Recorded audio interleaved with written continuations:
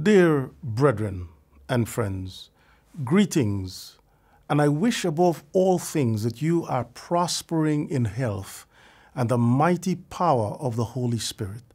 It seems as if every day brings fresh news of violence in our world, even in our country and our neighborhoods. The signs of the times are real. Luke 21:28 captures this well. And when these things begin to come to pass, then look up and lift up your heads, for your redemption draweth nigh. This warning does not mean that we cannot pray for God to hold back the winds of strife. God's providence can still help us to reach the many souls that need salvation. The recent threats from the members of the far-right groups continue to drive fear in the hearts of the immigrant communities and decent, law-abiding citizens of this nation.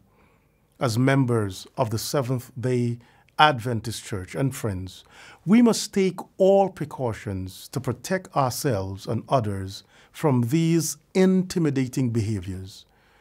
Be wise as serpents and harmless as doves is not only a biblical text, it must be taken seriously. Please protect yourself and loved ones at all costs. Here are a few things that you can do. 1. Pray without ceasing. 2. Check the news for constant updates on the situation in the country. 3. Do not go out alone if you can help it. 4. Worship online if you live in an area that is earmarked for attack. 5. Educate your children about the dangers. 6. Be vigilant when you are out in the community. 7. If you feel vulnerable, stay at home or call a friend or loved one to accompany you. 8. Do not be in areas that are somewhat remote or isolated. 9. Be alert to fake news. Check multiple sources for authenticity. 10. Be your brothers and sisters' keepers and check on each other. 11. Pray for the police and other volunteers who are out in numbers keeping the peace. 12. If you have been a victim, please inform the police and let us know here at the SEC so that we can support you and your family. 13.